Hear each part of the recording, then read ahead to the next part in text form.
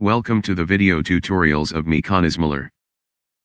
In this video we will explain why a hurricane rotates in a counterclockwise direction in the northern hemisphere.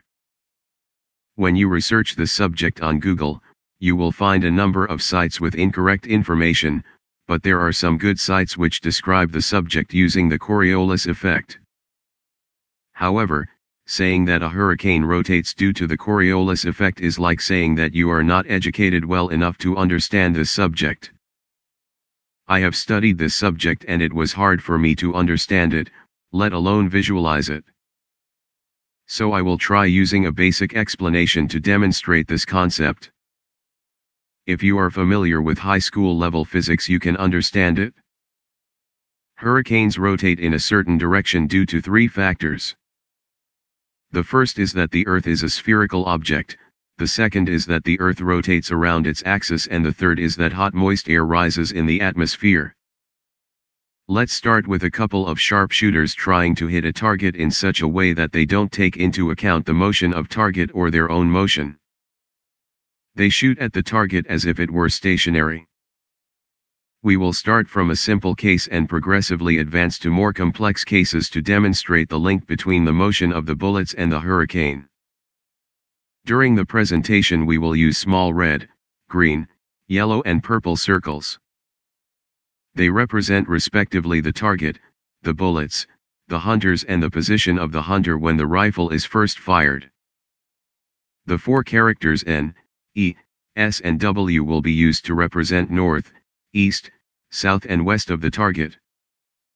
Let's start with a simple case where two sharpshooters located at fixed locations to the north and south are firing at a fixed target.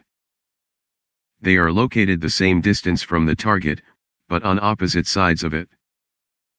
If both shooters fire exactly at the same time, they would hit the target simultaneously. Now assume that both the target and the shooters are moving toward the east with a uniform speed and they fire at the same time.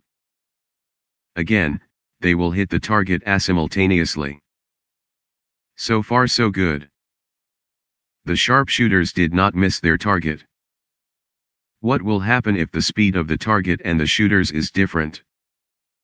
Assume that the speed of the north shooter, south shooter, and target are respectively 10, 30 and 20. The north shooter is moving 3 times slower than the south shooter and the target is moving with the average speed of the north and south shooters. As the expression goes, it is harder to hit a moving target.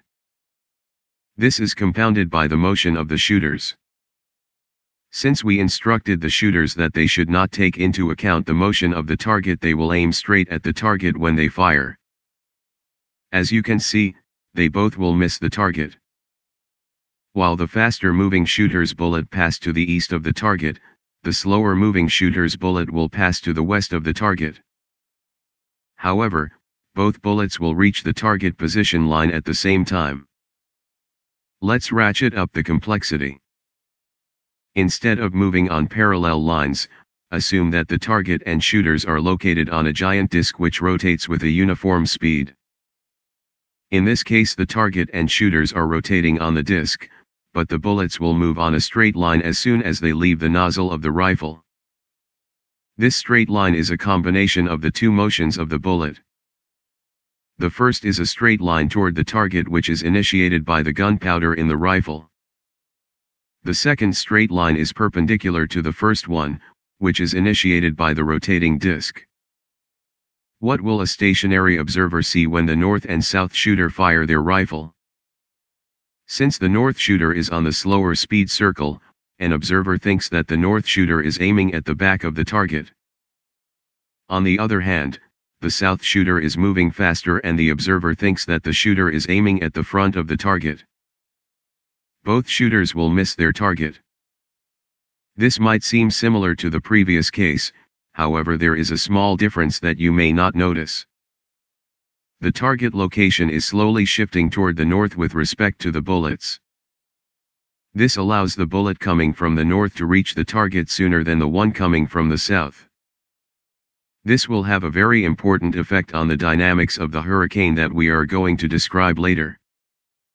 You observe that when two shooters fire from the north and south of the target, the bullets goes to different sides of the target. But do you know what this observation has to do with a hurricane? Okay then, let's put 8 equally spaced sharpshooters all around the target on the uniform rotating disc and observe the motion of the bullets. Notice the effect that the counterclockwise rotation has on the bullets. Notice also that while yellow circles are rotating with the disc, purple circles are moving on straight lines tangent to the circle when the bullets fired.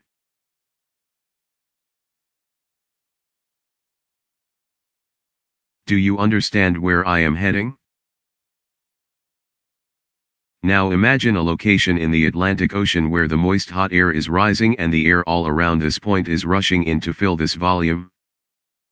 Since the Earth looks like a giant disk from above, all the air particles are moving with different speeds eastward on this disk, but they move with a uniform speed toward the eye of the storm, just like the sharpshooter's bullets. The combined effect of these movements creates a counterclockwise rotating mass of air and moisture that we call a hurricane.